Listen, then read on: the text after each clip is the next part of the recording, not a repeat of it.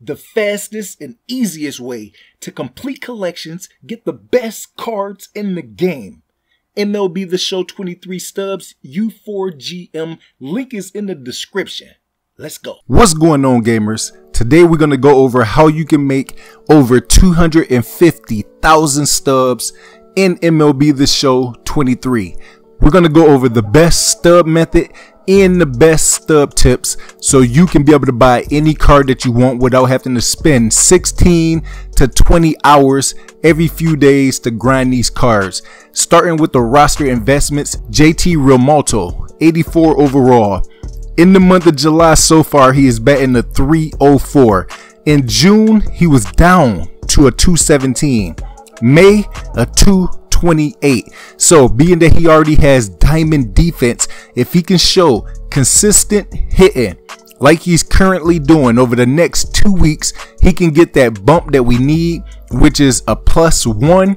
And being that you can get him at quick sell value, it's a risk-free method. I've been using this all year. I'm currently a little bit over 700,000 stubs for my Braves theme team. Now, if you want the fastest way to be able to get stubs, use my link in the description, my sponsor. Buy one big quantity and you will be set for the remainder of the season. Make sure that you use my code. The next person, 83 overall, Jonah Heim, an all-star. He's currently not playing in today's game, but for the month of July, he is batting a 320. In June, he was batting a 272. In May, he was batting a 265.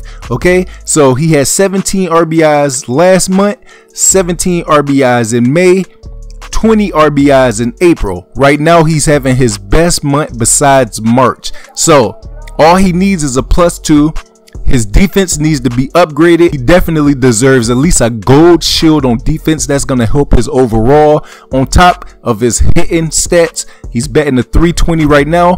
I can see him getting at least a +2 in the next roster update. If not, the next 2 roster updates, he should have that shiny, beautiful diamond color. Make sure that you invest in him right now. And when I say invest in players, I'm saying get 25 at the minimum. 25 or more is going to help you get a lot of stubs. 84 overall, Ozzie Albies for my Braves theme team. They need to upgrade his defense, number 1. The Atlanta Braves has been the best team in baseball for the past month.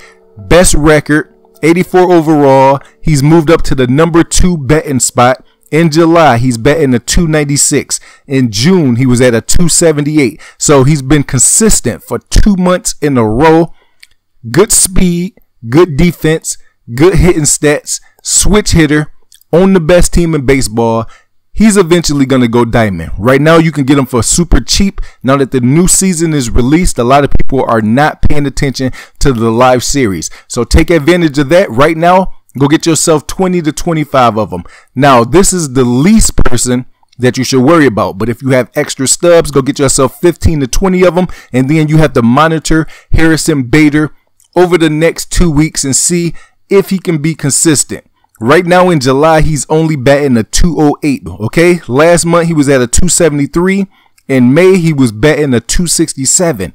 Okay, he's been helping the Yankees since Aaron Judge left. He's going to have to be more consistent, more home runs, more power.